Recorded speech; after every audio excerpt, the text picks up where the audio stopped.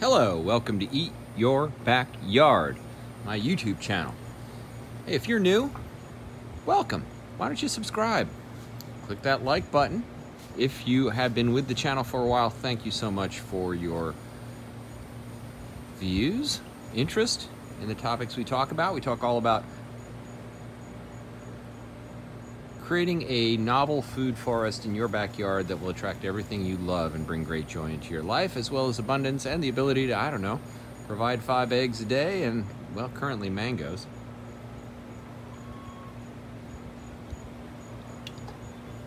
This is a special pre-release evening live stream. And the next thing that's going to happen is that at 8 p.m. Eastern Time, Jedi Jingle Maker will be releasing a new track, a new music video that I've created. It's called Alan Watts Dancing Meditation, and it uses some of the concepts of Alan Watts combined with some music that you might like. So if you're into music, well, then the Jedi Jingle Maker is where you should be tonight at 8 p.m. You could be the 23rd subscriber to that channel, where I'm releasing all my new music.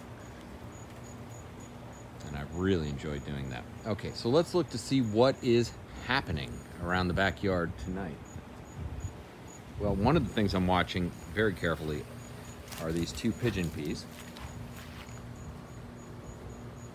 I'm getting ready to plant many more. Pigeon pea redundancy, I think, is a good idea in this yard, even though they're pretty easy to grow. They've proven to be kind of temperamental.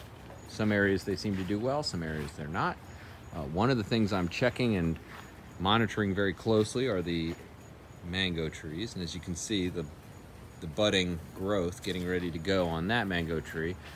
You're also going to see a little bit of budding happening on this mango tree. This is the time of the year where these are going to jump forward, and I want to be positioned to provide them with the bunny manure they will need to make a good jump, because you could tell they don't look that great, right? They've been wind whipped, and they have also been salt sprayed. Not the best situation for a mango. However, the temperature, the sunlight, all the other factors are there. They'll grow up through those 2 factors I just mentioned if I provide them with the right fertilizer. And you can see this one's got the little buds getting ready to go as well. Now, you know I'm a big lover of the Barbados cherry. You probably are too. You can see this Barbados cherry was one that I recently acquired and planted here. This will surely be a huge producer for me. And behind it, the moringa tree, tree of life. What a beauty. This one I took off of a cutting and just merely jammed it in a pot full of sand, which that's my yard sand, I call it, my soil here. And you know, if you watch the channel, you know my philosophy, which is just plant a lot of stuff all the time and see what works in your yard. And you're gonna see in this shot here a lot of things I've just jammed in here casually, like these mulberries, and they have taken root. That's one of the most popular videos on Eat Your Backyard, is the how to grow a mulberry tree video, which actually, nostalgically, it was the tree in that video has died since then. I actually chopped it down. Jack was very sad, but we have more than quadrupled our mulberry tree experience in the backyard. So we've really gone way beyond what we had before with the mulberries, even though we removed that one that had a lot of sentimental value for us. And these are just branches off of that guy that are growing like crazy. Now that we have chickens, we know that the chickens love the mulberries. They love the figs. This is a time of the year when we're going to be feeding them a lot of cool cherries and things that are dropping on the ground all the time. You can see everywhere you look, there's a cherry or 2 getting ready to hit the ground. And we like to come out here, Jack and I collect up the cherries, feed the chickens. They're always grateful. We can go over and say hi to the chickens as we get ready. I've got little Jack as my human alarm clock tonight. He is going to come out and give me fair warning, as the Van Halen album would tell us, to know to go in and attend the live chat on the Jedi Jingle Maker new song release tonight. Please go to Jedi Jingle Maker and subscribe. Thank you. appreciate it, and you will be one of just a few people that are subscribed. Look at these little sweet chickies. And I always say, this is the time of night, if you have backyard chickens, whatever chickens on your farm, your place, they just get kind of mellow. They don't make a lot of noise this time of night. They get a little bit more like attention oriented, where they're looking around and just slowly moving. So I've enjoyed this time of the night with the hens. They're never noisy. They're always affectionate. These little golden sex-link birds that are the orange ones here, great egg producing bird, by the way. If you're looking to get some backyard chickens, I would recommend the golden sex-links very highly.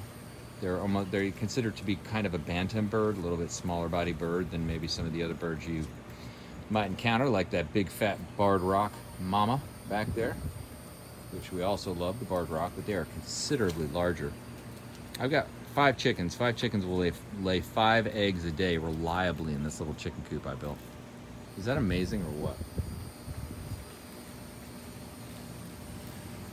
I could just stand here for a minute and say, I'm pretty happy that I got into the chicken game.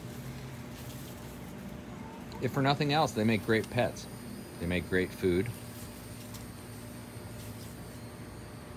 They're a pretty low maintenance pet, I would say, when you give them a wide berth. So, you know, they have this little chicken area that's some pavers and so on, but you can see it gets covered. They just are kicking all the organic matter we put in there in all directions all the time. So they cover up those pavers pretty fast, but that actually provides a layer of bedding that even if they, you know, poop on it, it's fine. They just kind of sweep it out of the way anyway. It's not as dirty. It creates a cleaner environment when you give a lot of organic matter for the chickens to be on top of. And they'll naturally compost and break down everything that they encounter. As you can see them scratching around. They never get tired of doing the work.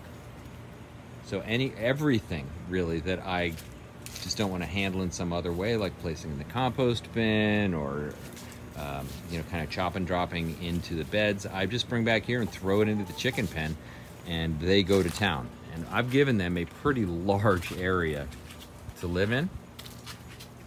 For 5 chickens, this is, you know, free range territory. This is their domain. They know where every sweet bug hole is. They know where all the drama is happening. And you can see that, if you see in the shot there, there's a banana tree laying down. This is the end of an idea, which is where I thought bananas could grow in a chicken pen. No, bananas cannot grow in a chicken pen, I assure you. You know why? Because these sweet little hens will peck at that banana. They'll eat it. They eat it from the bottom up, and then it just collapses. So this one was on that way. I just chopped it over, leaned it over, and they've been consistently eating it. All the other banana trees that I had in here have been leaned over, and they ate every single bit. If you see, there's just the fibers left over from the banana. So I just want to say one more time as a plug, please go check out Jedi Jingle Maker, which the premiere is happening at 8 p.m. tonight. Kind of just giving you a tour around of what I'm thinking about right now.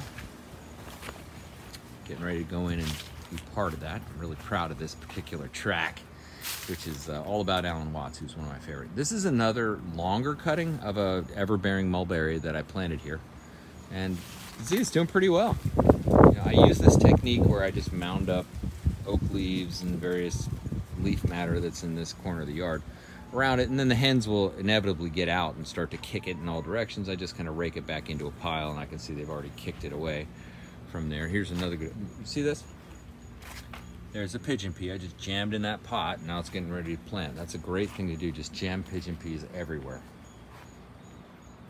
They say once you have pigeon peas, you will never not have pigeon peas. And I like that concept because pigeon peas are super high protein, very easy to grow, more or less a tree-like pea that you can eat for years.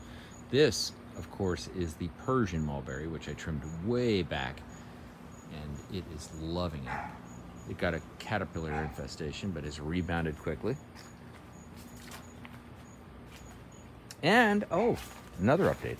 I trimmed back Shade Management 101. I decided to just do it. I trimmed back this longan tree to allow all of these bananas to get as much sun as they can get. Pretty much. So I'm very pleased about that. This is my Cavendish banana dwarf. Banana. Hey, Slightly Stacy, great to see you. Yeah, so my Cavendish Banana Grove is, that was about probably a $60 or $70 investment, you know, which is just going to be raining down bananas on me nonstop. So good investment. Once you get the grove started and you just keep feeding it the bunny turds, they really just turn into nonstop production machines if you give them enough water. And here we're very arid and it's been very dry lately, but you know, I do have an irrigation system, but it really doesn't reach this area much. So I have to come back here with the hose. But that's been one of the things I paid a lot more attention to over the recent years, which was the application of water. It seems so basic, right? What do you need to do to grow stuff in your backyard or anywhere? You need water, sunlight, soil, and you know, just paying attention to those basics. But the water thing, it's a labor.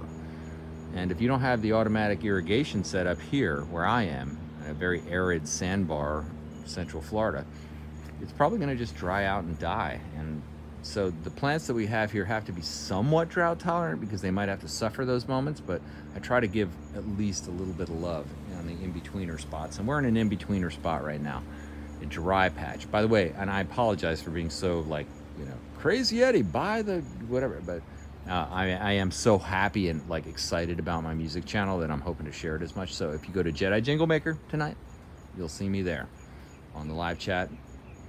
And I love the song I did a song actually that had, well, anyway, I'm starting to really produce music at the level I was envisioning being able to produce it as I started to build this music studio capability that I now have in place. You know, it took me a while to do that series of investments to get there. It hadn't actually been as expensive as I thought. Hey, James Tropicals, it is great to see you. I sent you a comment tonight to see if you wanted to jump on the live stream. All right, so if you could tell me what time it is, that would help me.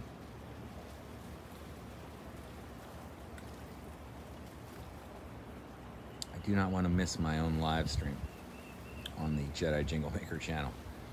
I think it's getting close. I have little Jack in there as the human alarm clock, and I'm kind of testing to see if he's going to be able to pull it off, but he is quite reliable. Yeah, the Banana Grove, you know, it can get out of control. Let's just be clear about that. I've got some Musa. These are Musa, so these are larger, and it's nestled in with this strawberry tree.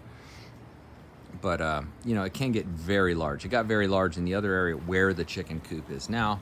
I had to totally relocate all of that in order to make it make sense. Just to kind of transfer a system. But it takes a little time before that system gets totally back online. Yeah, hey, anybody that's on the live chat, if you can just shoot in the comments what time it is, that will help me tremendously.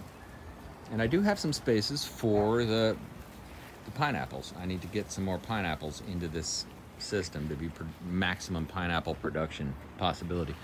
As you can see, the Hayden mango tree here is quite large, and it's actually in full bloom of mangoes, and I need to get the dehydrator up to 100% and start dehydrating mangoes. But you can probably see lots of them on there.